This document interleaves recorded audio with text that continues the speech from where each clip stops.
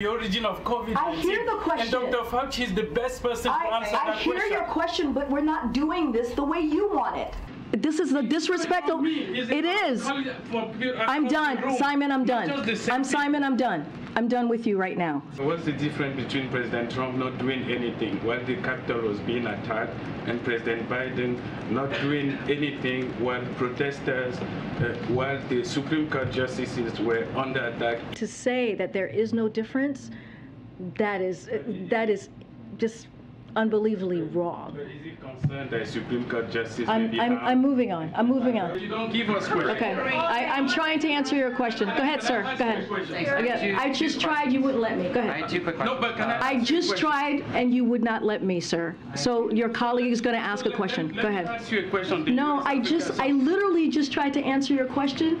You shut me down. So now your colleague is going to. Let me ask the question first before you answer. Okay. Thanks, everybody. I'll see you tomorrow. Question out of respect for the mayor. Joins us tonight. Someone, thank you so much for coming on. Wait, you can feel it watching that tape. She is mad at you. Why do you think that is? Yes, first of all, thank you, Tucker, for having me on your show. There's a reason why your show is the most watched show in news in the U.S., because you bring people like me. It's been a disaster, a total catastrophe, a real nightmare covering the Biden White House. Right now, I'm the voice of Africa in the U.S., but I can confirm that the level of discrimination against me and against African journalists in the White House, it's outstanding. It's disgraceful.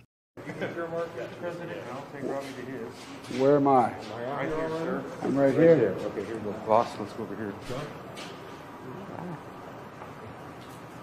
Okay, why don't you turn around to your right? Hey, folks, how are you? How's it going? Good to see you, man. And here